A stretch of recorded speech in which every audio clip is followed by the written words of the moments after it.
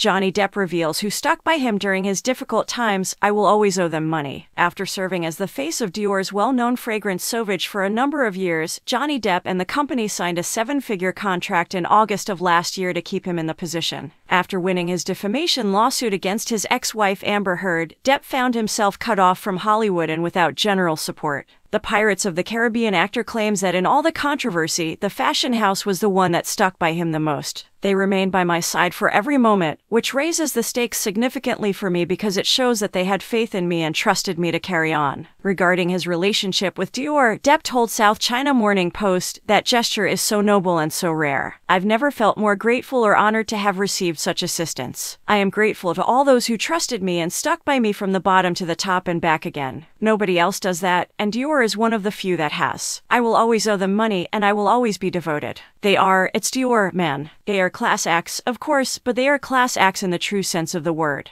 That is, in my opinion, brave, classy, strong, and courageous." Regarding his association with the brand, he remarked, "Dior will always mean much more to me than just Sauvage." After his divorce from Heard became acrimonious, Depp maintained his relationship with Dior, which had started in 2015. The company stopped showing Depp's TV commercial for the perfume after Heard accused him of domestic abuse, but he reportedly continued to be a Dior ambassador. Depp has been open about how little help he received during those difficult times, even from the film industry. For the first time since his trial ended, Depp was questioned in depth by the media while attending the Cannes Film Festival in the spring. If he had felt shunned by the industry that catapulted him to fame, he was fast to respond. "Did I sense that Hollywood was shunning me?" At a press conference to promote his film Jean du Barry, he stated, "Well, you'd have to not have a pulse to feel at that point like this was all just a weird joke," according to The Hollywood Reporter.